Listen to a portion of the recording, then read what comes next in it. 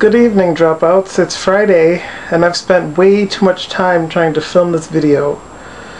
I've had a long day. I woke up at 10 a.m. I wanted to film the video then because I wanted to do it while the sun was still up. But it just took too long. I couldn't find a spot to do it at, so I had to go to work in an hour. So I got dressed and went to work, and then I worked from noon to 6, and I tried to film the video there after work, but it was just the lighting was weird there too. So I was just like, you know what, I'll do it when I get home. I'll figure it out. I got home at 8 o'clock. It is now 10 o'clock, and I just found a good spot to film. It took me 2 hours to find a good spot to film my video. Isn't that ridiculous? I'm in the laundry room right now. The laundry room has the best lighting for filming. That's ridiculous. Jeff, you met J.K. Rowling. That is so amazing. You got her signature, you looked at her, you touched her.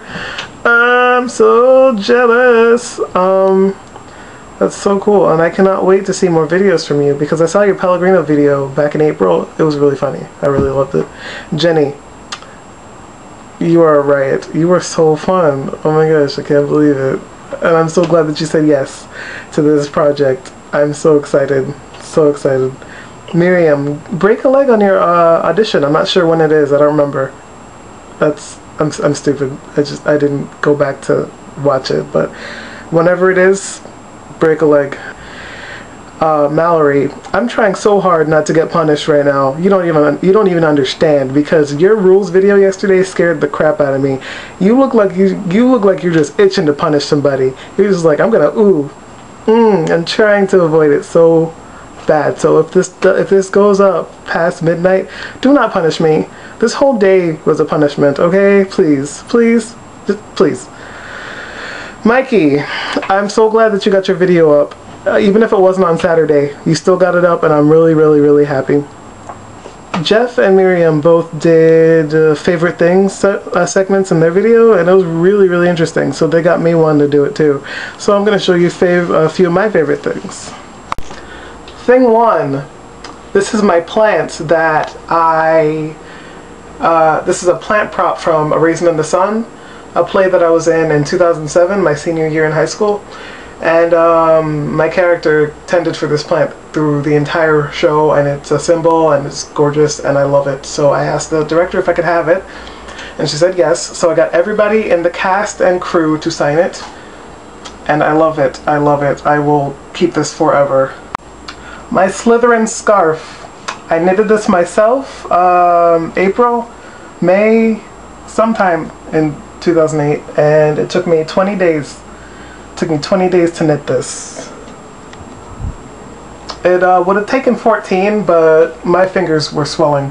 Like, I was knitting non-stop, like 3 hours a day, 4 hours a day. I wanted this scarf bad. So yeah, I learned to knit in like 2 days, and then after that I knit this one. This is a Ravenclaw scarf. I knit it for my friend Amanda. It's not done yet, but it's I just have to add fringe. But yeah, that's another one of my favorite things. Acting award that I won my senior year of high school. This one is for Alice in Wonderland. I played the Mock Turtle. I think I have pictures of it, so I'll put those up. This is another acting award that I won the same year. Like, I won Best Supporting Actress for Alice in Wonderland, and I won Best Lead for A Raisin in the Sun. This is the second award. I really wasn't expecting that. That was a huge surprise. I was like, oh my god, nobody had ever done that before, so it was a big honor. I was really surprised. And my last favorite thing is Frederick Douglass! Yay! Frederick Douglass is my guitar. I bought him on November 26, 2008, and I named him on December 29, 2008. My friend David actually named him. And it's not really an inside joke, it's sort of, you have to be there for it not to be offensive joke. Sort of like that. But yeah. And before I forget, random fact, did you know that on January 9th, Severus Snape was born? And guess who else was born? Imelda Staunton. Imelda Staunton. Random fact. Mikey, I'll see you tomorrow.